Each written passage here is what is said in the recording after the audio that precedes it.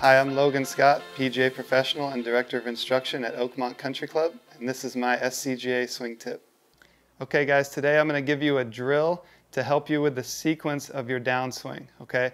So the order in which things occur in your downswing is extremely important to contact and face direction and also distance, okay?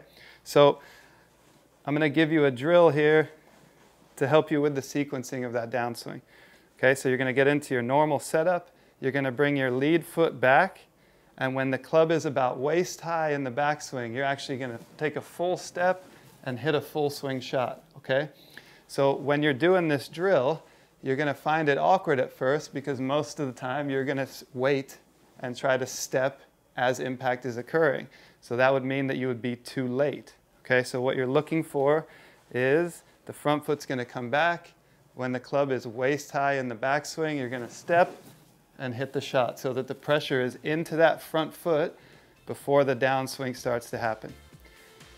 Give this drill a shot and it should help improve the contact and the distance of your iron shots.